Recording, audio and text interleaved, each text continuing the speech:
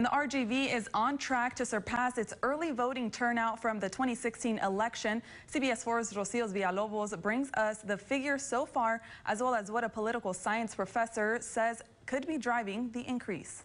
Officials in both Hidalgo and Cameron counties say the first week of early voting has seen a massive turnout, and with the governor extending this period by 6 days, they are confident in exceeding their 2016 figures. Pretty exciting. It's very high above what we had at this point a couple of years back. The numbers are proof that there is an increase in voters that are heading to the polls and casting their ballot.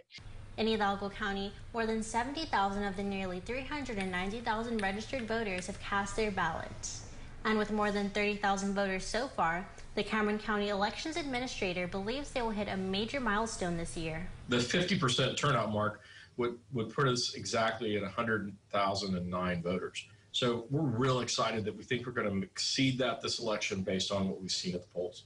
RGV political science professor Dr. Natasha Altima-Pinili says there could be several explanations for the increase in civic engagement, especially in younger generations. Millennials are very focused on the various issues, whether it be the response to the pandemic, access to health care, the economy, the state of race relations, or other issues of social justice. While she is observing an increased interest in voting among this population, she notes older generations historically turn out to the polls at higher rates. I'm a little cautious as to what that might mean going into Election Day and what the turnout among the young will look like at the end of all this. Early voting continues until the end of October. For a smoother process, Garza and Salinas encourage checking out sample ballots online beforehand. Working for you in the RGV, Rocio Villalobos.